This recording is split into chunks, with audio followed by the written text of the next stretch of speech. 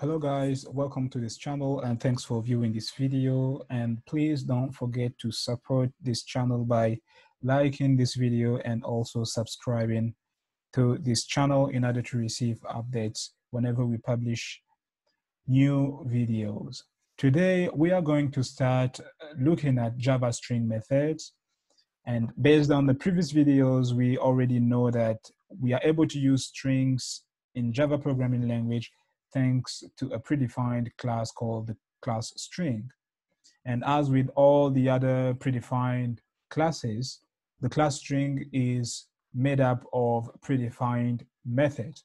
So we are going to try to look at some of the various methods contained in this class string. So the first method we will look at will be the one that will allow us to return the character at a specified index in a string. And that method is this method that I am highlighting on my screen here, character at index, int index here. So this method allows us to return a character at a specified index in a string. And as you can notice, this method accepts a parameter. It accepts one parameter, and that parameter must be of type integer. So that's why we have int index here. And that parameter represents the index of our string. And also we need to note that this method, when it's evaluated, returns a value of type character. So based on this information, we have written this code. First of all, we have started by declaring our string variables. So this is the string variable that we have declared. And since our method, when it's evaluated, it returns a value of type character, we need to declare a variable of the same type that we're going to use to store the value that the method returns. So that's why we have declared this variable here, ch, and of type character. And here we are doing an assignment statement. So here statement, we have a sentence. Sentence is our string variable. And then we have our member access operator. And here, the second part of the statement, we have our method. So what this expression will do is that it's going to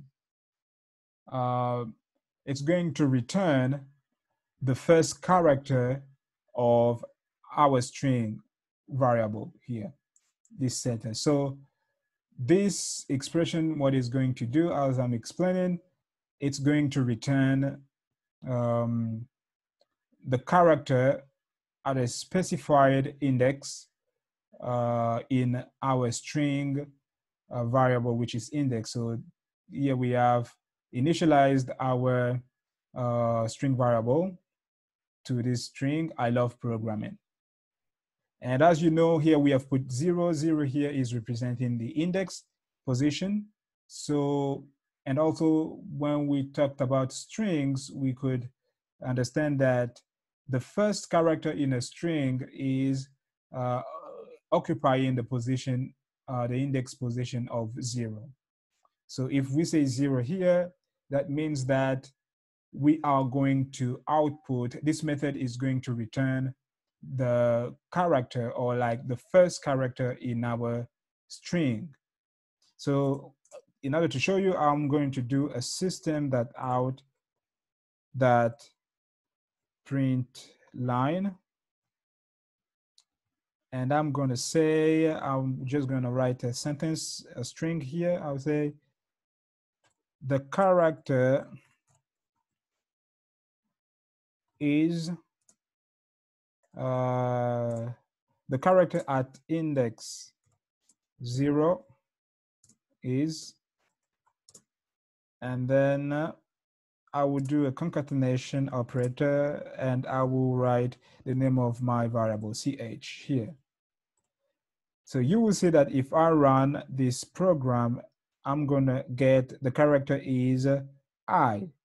So as you can see, I is the first character in our string here. So because we've put 0 and in a string, the first character in a string occupies the index position of 0. So if we put 1 here, the second character is, if we put 1, the second character is going to show on the string. But here, since our second character is a space, so nothing is going to show. We will only see the character at index 1 is, there's not going to be anything here. And because in a string, the space is also considered to be a character. As you can see, the character at index 1 is, nothing is showing because our second character is actually the space between the word I and the word love.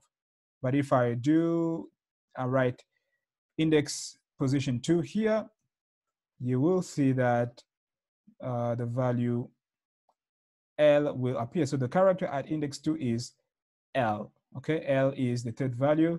So index position 2 is corresponding to the third value in our string. And one thing we need to note is that this index, okay, the index value that we pass through this method should be an integer value, as I specified at the beginning of this video.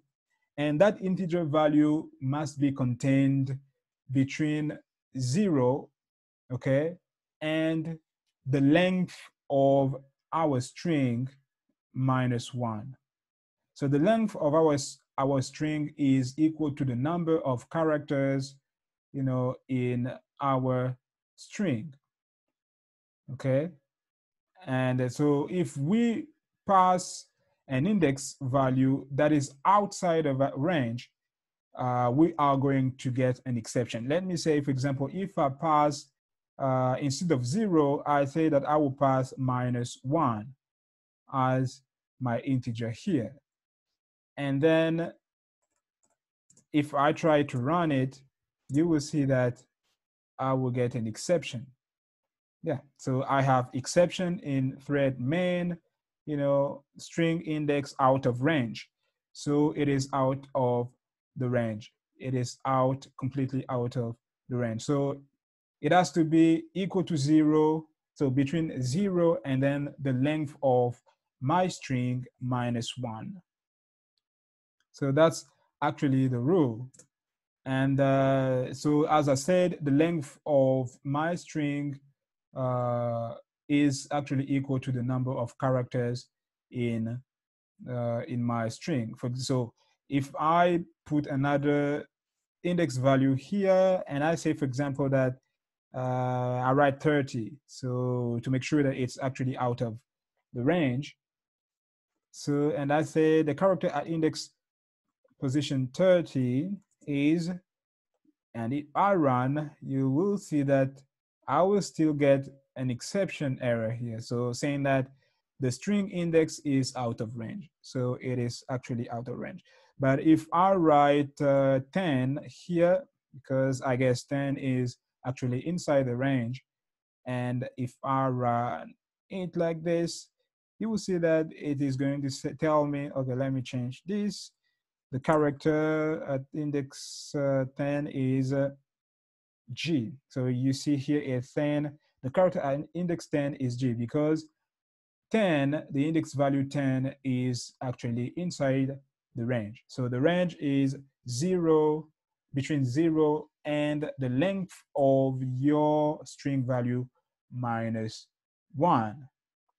So guys, that was it concerning this method, character at index, which is used to allow us to return the character positioned at a specified index position in a string. And so you can use this method whenever you need it. So that was it concerning this video. Thanks for watching. Hope to meet you in the next video. Bye.